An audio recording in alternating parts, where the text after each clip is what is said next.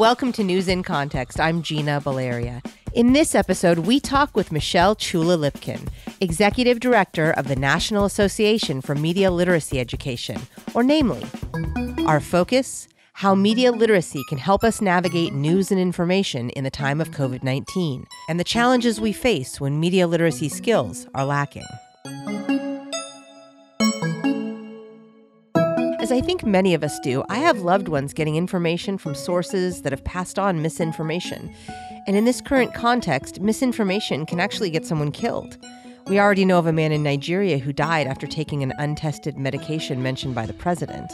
And so I think media literacy has become this really heightened thing for me. And so, anyways, I guess maybe let's just start there. I mean, how do you see media literacy playing a role in this current moment? It's kind of shocking in so many ways, this current moment in time. You know, just when we think we've hit this peak of misinformation or peak of issues with the flow of information and the overwhelm, it's like a fire hose, right?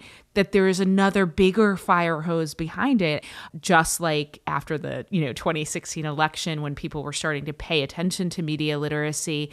Now we have this health crisis, which is different than political conversation. The fact that the misinformation is about a health crisis is so terrifying, right? Because we have information out there that is false and dangerous in a way that is not necessarily the same as other types of misinformation. Yes, there's danger in misinformation, but this is actual people's health and the choices that people are making about their health based on the information they're getting.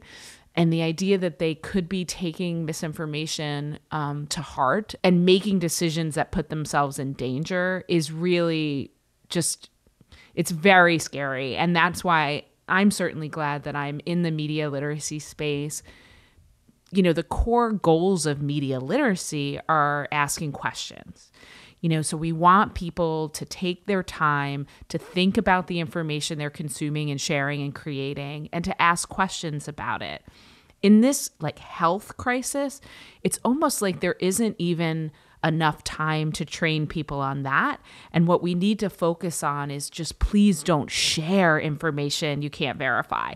Simply, if you don't have time to ask questions, if you feel rushed, if you feel like there's so much information coming out at you, then let's just focus on not sharing it. Not sharing it if you can't guarantee, if you aren't 100% sure that it is real and it is factual, then can you just not share it? Media literacy, it's farther away, it's out there, it's something we need to work on, and it's something that's, it's causing us to not be able to talk with each other, and it's causing us to have different, not shared realities. We know that there's some detriment to it, but it feels big or far away. It's not necessarily happening on my street. And now we're in this moment where we had a media literacy challenge, issue, crisis prior to this pandemic. And we're in a moment where this pandemic, it definitely threatens lives on a very immediate scale. And the idea of distilling media literacy education down to one critical message, which is don't share. And in a critical time, why do you think that's the message? Why do you think just don't share it is the message that you have settled on in this moment? I think it's the ease of it, and I'm disappointed that I need to even make it one point, because to me, media literacy is a process, right? It's who made this message? Why was it made? What was the purpose? What is left out? We really should be doing all that, but we have to recognize that we are in a different world right now. We are in a different ecosystem. And so people need to know one quick thing that they can do to help stop the spread of misinformation. We're sending out a lot of messages about the importance of, knowing the information that you're consuming is, expert information, quality information. Because I think that's the other thing is that we talk so much about the misinformation and disinformation that sometimes we forget to talk about, well, how do I find quality information? If you don't have the time to ask the questions you should be asking about who made the message and about, the purpose of the message, if you don't have time to do that, then don't share it. And it's as simple as that. Like, just don't share it. And the cutting and the pasting of different tweets and text and without a source and not even being able to find, like, where did this information even come from? If you can't answer that question, if you can't answer where this information was sourced from, then please stop spreading it. Like, please. Like, that is not helpful like right now. And it's the equivalent of stay home. Like, don't share. Not only are we seeing a lot of misinformation, but we're seeing misinformation from sources that I think traditionally we sort of count on to trust, such as public officials.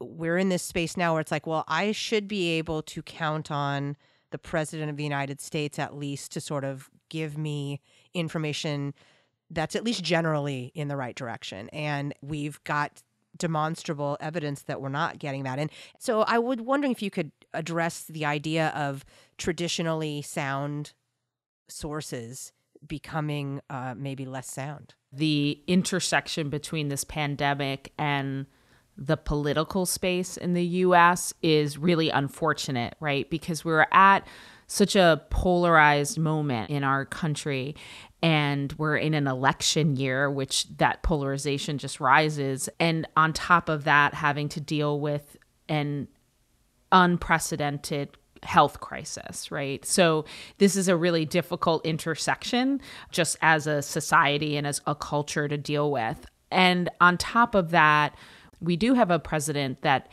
his intention might be to get people to worry less, to feel confident, to feel, that we have a strong footing and we have a strong defense against this. But the problem with politicians kind of going off the cuff is that information might not be proven, right? And this is really difficult. And the idea that we do need to even fact check these national news conferences, it's very tricky, right? You want to be able to believe the people at the top. And, unfortunately, I think that's where, I look toward, our governor in New York State, Andrew Cuomo, is doing a really great job leading at this moment. And it doesn't mean that he gets everything right, because that's also, we're all humans and we're all dealing with an unprecedented crisis. So we're going to make mistakes. Like, let's, give each other a little bit of patience. But to know that you are going to be listening to your leaders and really, really trusting that they're steering the ship in the right way. You could complain a lot, you could get frustrated a lot, but there's no benefit of that, right? So what we have to know is how to process all of this information. We can't make assumptions that people are accurate and information is moving so fast. So we have to put some onus, some responsibility on ourselves, unfortunately, right? So we have to be able on a daily basis to say, okay, so this is what the federal government said. This is what our president said. This is what our governor said. This is what I'm seeing from the CDC. This is what I'm reading on some of these news sources, and really try to process all of this information. And that's really hard because it means that we have to do some extra work. And that is sometimes, I think, the most frustrating thing for people is this idea that they do need to pause, that they do need to think about the flow of information.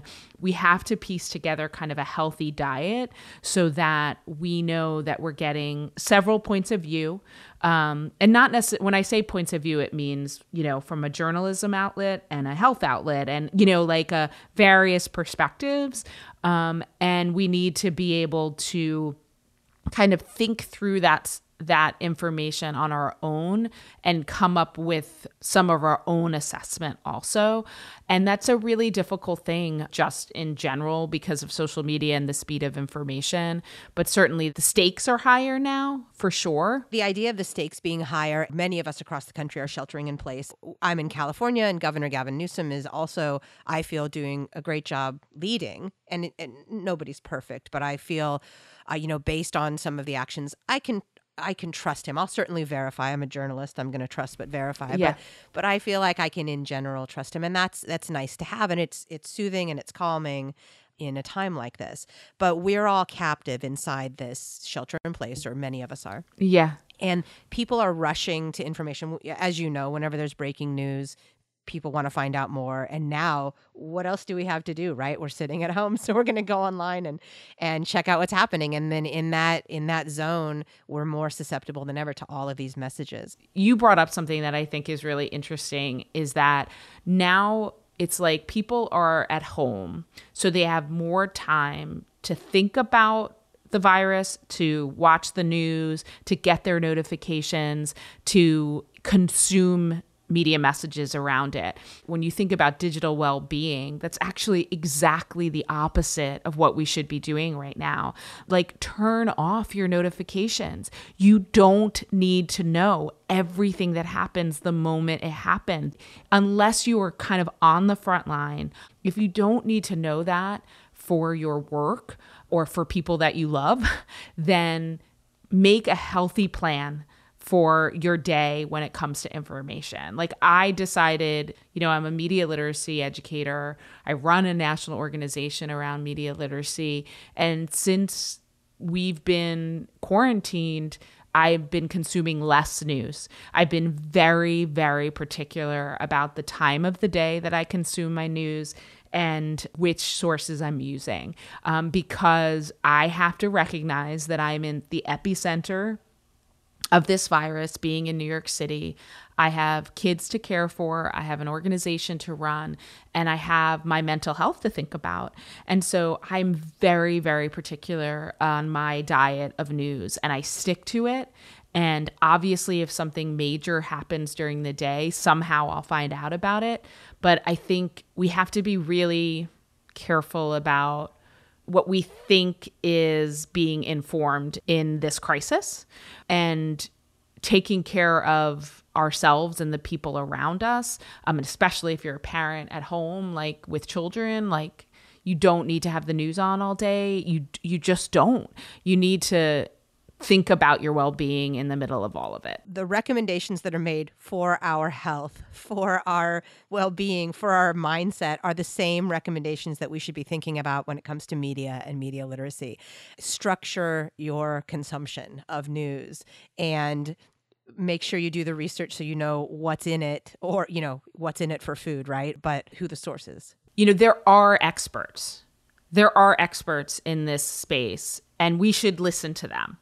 And we should know where to find them. And luckily, we have the CDC, we have the WHO, we have doctors and nurses who are giving us information, who are experts in this. And we need to know that, like, going to the CDC every day to see what updates they have might be a valuable use of your time, and to start sometimes there. It doesn't mean that you shouldn't be asking questions, and, we should be questioning all information, but we do have to start with expertise, I think, is really important. You mentioned earlier, someone who's a senior, and a lot of my students who are seniors they're so sad and they feel isolated. And sometimes their only link is to information, to social media, to this. And for teaching, I'm trying to provide them with a structure and with connection so that they have that in their lives, but also these tools that they need to impose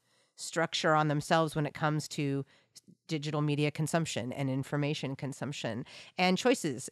As you say, something like the CDC, I'm not going to check every day in my general life, but when there's an issue that the CDC is relevant for, such as this moment, then maybe it is appropriate to go to the CDC and the WHO and check in. And then maybe if I don't quite understand what's there, I find a reputable source that's analyzing the information there. Yes. The push and pull of this moment in time, I think, is also the role of technology and communication in helping us get through this. There's going to be a seismic change in our relationship with technology. I think about all my parent workshops that I do, like, all the time with parents, and the conversations that they have with me about how much time their kids spend on their phone and how they're not connecting and they're not communicating. And now we have completely switched that, right? The only communication and connecting that they're doing with their friends are through social media, or through text, or through FaceTime, and it's keeping them connected, right? So to me, these amazing technology shifts in our communication systems, the social media, all of that, we're going to have a different framework for how we think about these tools, because we are dependent on them right now to keep us connected to the people and the things we love.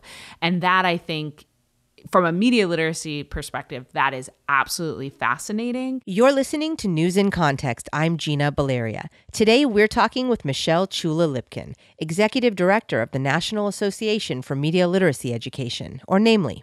What people do need to understand, though, is that you can create your feeds differently now than you might have a month ago, right?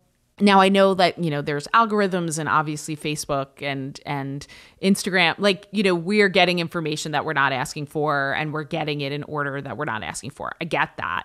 But you can control some of it. If right now what you need is to connect with people on social media, then maybe you don't need to follow 1,000 news accounts.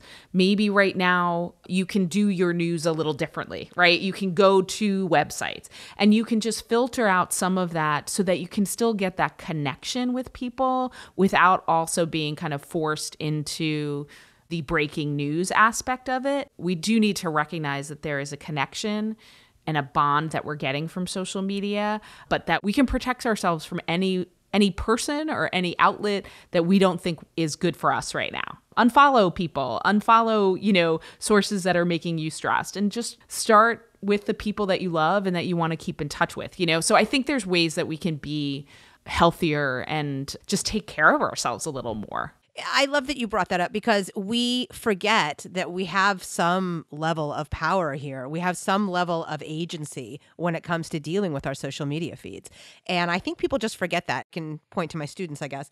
When you ask them, hey, where did you get that? What's the source? Oh, I got it on Instagram or I got it on Twitter. No. That's not the source. What's the source of it? No.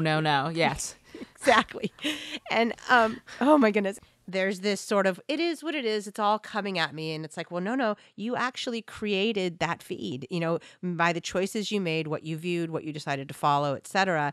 Yes, there's an algorithm and you can't necessarily control that. It's very powerful, but there are things you can do to mitigate during this moment. And it just takes a little bit of work and a little bit of deliberate action. The intention of many people is to stay informed, right? To stay up to date. But we don't ask ourselves, what does that actually mean? And to recognize that you can't keep up. You cannot keep up. It is not possible. Do not even try. Right. Just stop trying. It is impossible.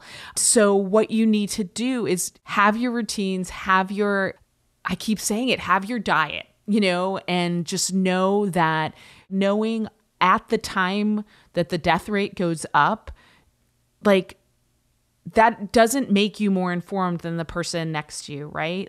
If I get that information at the end of my day or on my morning walk because I listen to a podcast, that's fine. Being informed and taking care of yourself can sometimes be disconnected. You need to know in this moment what it means to be informed is different than what it meant a month ago.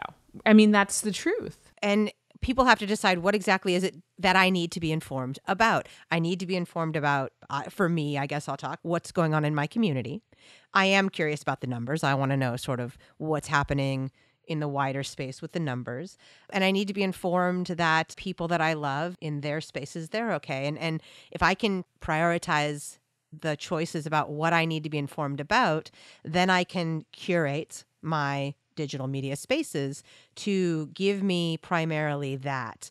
And certainly there might be other stuff that comes in, but I can manage my well-being. I can manage my diet of information without being uninformed. We do have a responsibility to understand what is happening so that we can act responsibly and then we can respond responsibly because, at some point we are going to get on the other side of this and we're going to reflect on how our leaders acted and how our systems coped or didn't cope and where we are broken, right, as a society. And we're going to need to have the energy and the focus to be able to do that reflection to make change. One of the things we also have to just be concerned about is just information fatigue, right? We're going to get exhausted by this, and we're never going to want to hear the word COVID-19 after this or think about social distancing. But we actually are going to have to do a lot of work after this is over to ensure our systems are in place for the general health of society, but also if something like this happens again, whether in our lifetime or the next lifetime, right? So what my board has been thinking about is like, what happens in September? What happens when teachers go back into the classroom and they're with students that are potentially traumatized from what happened in the spring, right? We're not going back to normal, people. We're not going back to normal. Right. We are entering a new stage of society and human life. And so what is our response going to be to that? And that's from a media literacy perspective.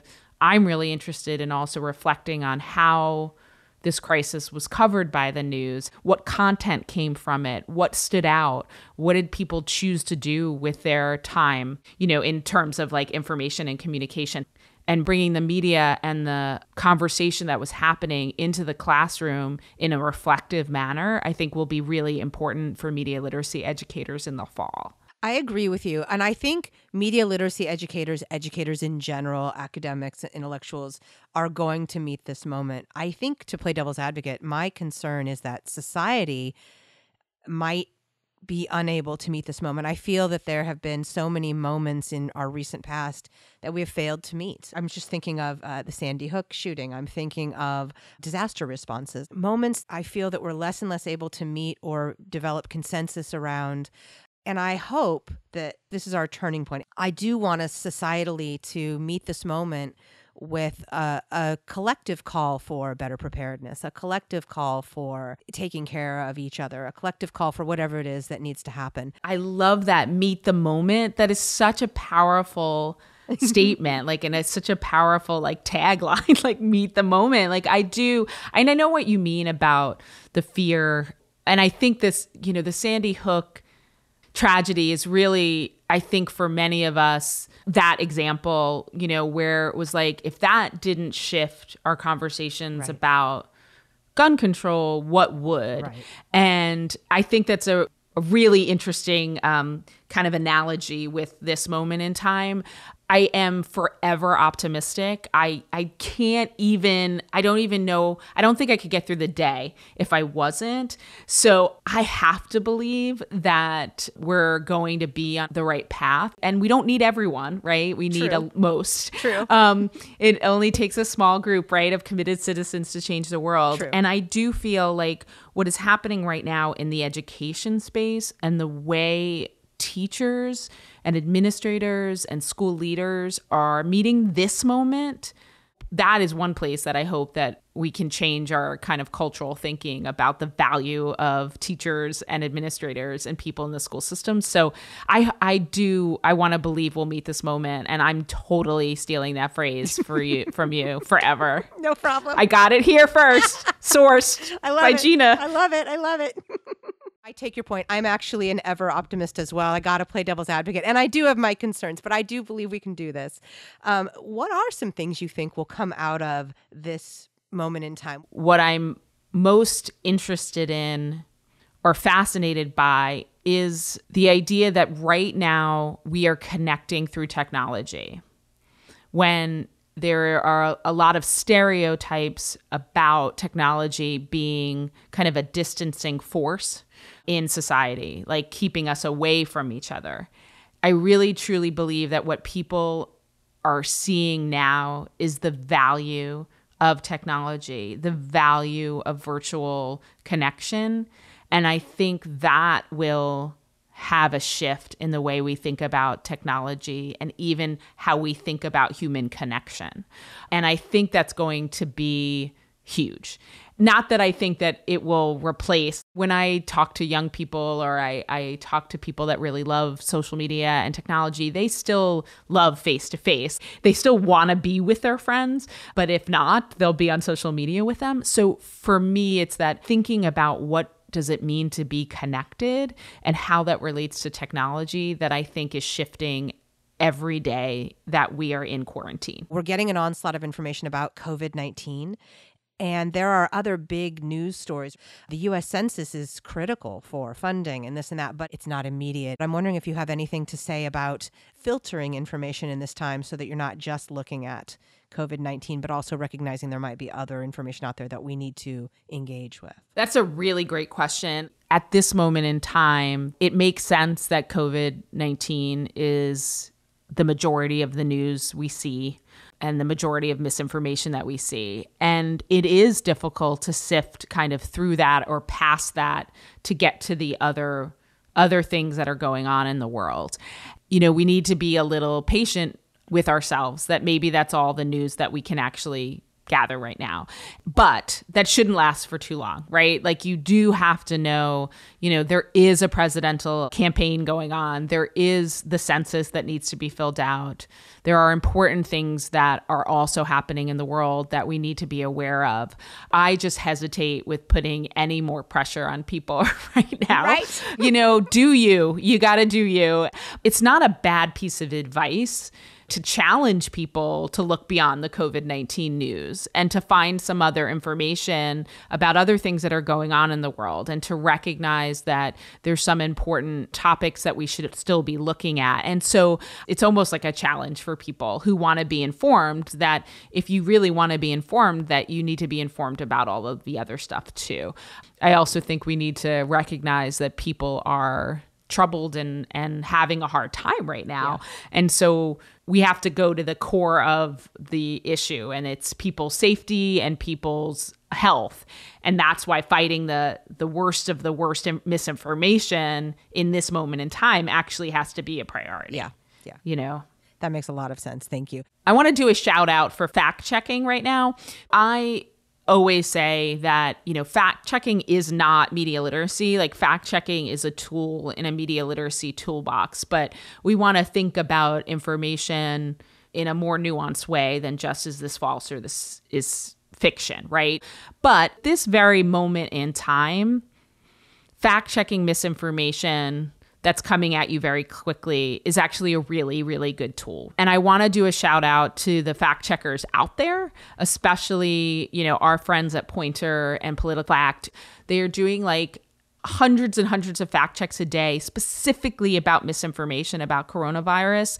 And that is hard work. They're doing it because they understand the health consequences if they don't do it. For anyone that is consuming a lot of information right now and is kind of overloaded with information, use fact checking, use these sites that are doing, you know, daily fact checks around coronavirus and get to them before you share. It's a valuable tool at a time where we have this fire hose of information, and use it on your feed when you see stuff. Like, be the media literacy police if you can, and just like put the quality information out there, put the facts out there, make your feeds media literate space so that your followers and your friends are seeing those skills as they go through their feeds. And I would also say, don't be afraid to speak up when you see something that you know is not right. You don't have to like berate somebody or call them out. I think it's okay to have the courage to speak up in a digital space to make sure we're getting the information we need to get through this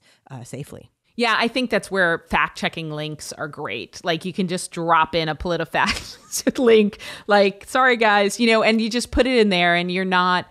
A lot of people very innocently share things, right? They think they're being helpful. They think they found something. So we have to teach people. That's why we're here, right? We have to educate people. I can't thank you enough for doing this with me. Thank you so, so very much. Thank you for having me. To become a member of the National Association for Media Literacy Education, go to NAMLE.net and sign up.